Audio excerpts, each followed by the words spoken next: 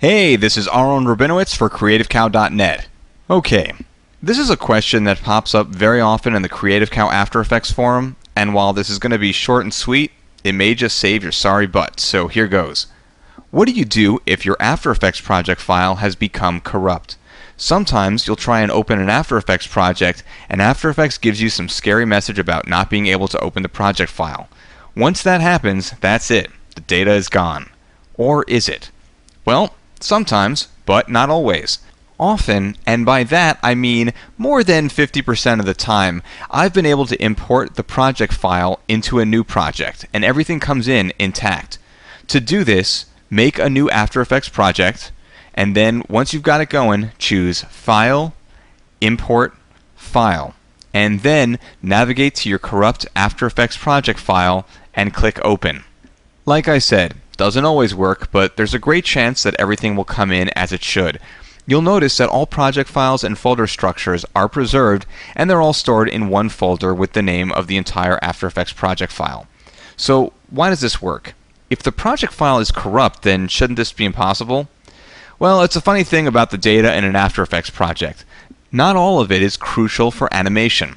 In addition to information about keyframes and layers and such, there's a lot of other data in there. Things like how the workspace is arranged for this project, other project settings, stuff in the render queue, information about what version of After Effects the project was made in. The point is that even if any of this data becomes corrupt, the animation is still likely intact. It's just that After Effects can't seem to get past the bad data to get to the good data. So importing your After Effects project into a new project ignores a lot of that data because it's not relevant. Now, I know I don't need to say this, but save often. And don't just save over your old file. Most of the time that After Effects data is corrupted is when you're saving and there's a crash. So if you're saving over a good project and bad data gets written, well, the end. So make it a policy to use a naming convention with numbers. So if you are working on an HBO promo, you might call it HBO promo _1_0, and the next save file would be HBO promo _1_1. Or you can use After Effects' increment and save feature. So choose File, Increment, and Save, and After Effects will add a number next to the file name with the number getting higher each time you save it that way. I know what you're thinking. Do I really want to keep all of these After Effects files on my computer? And I'm going to say, can you really afford not to?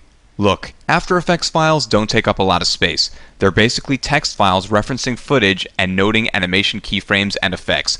You can always delete them later, or to be safe, just move every file but your most recent one to a folder called Older or whatever. Is that little amount of hard drive space worth losing a day's work? I don't think so. Now, jumping back into our subject of importing After Effects projects, I want to mention that I often import project templates that I make into After Effects. If I want to use the same folder structure and maybe a lot of the same elements over the course of a long project, I can create a template project with all of that stuff already set up and then just import the After Effects project. Then pull all of the folders out of their project folder and get rid of the project folder altogether. Now it's a regular After Effects project with my folder structure and my files nicely organized. You may be asking why I would import the template rather than opening it. Easy. Importing is non-destructive. Since you're importing the template into a file with a different name, maybe for now it's just untitled.aep, if you save the project, After Effects will not overwrite your original template file. It has a different name, so you're not in any kind of danger. If, on the other hand, you open the template file, then do some work and then accidentally click Save instead of Save As, well, then it's time to make a new template project. Finally, another great reason to import After Effects projects: overnight or batch renders. If you're working on several projects at once and want to wait until the end of the day to render everything, just set up your renders in your final composition for each project as you normally would, then save the file. Later, when you're done and ready to render, import each After Effects project. If you check your render queue, you'll find that all of your renders are there and ready to go. All you have to do is hit render. So what life lesson can we take away from this tutorial? Always wear clean underpants. It may not be relevant to this tutorial, but I think we'll all agree that it's just good advice. Once again, this is Aaron Rabinowitz for CreativeCow.net.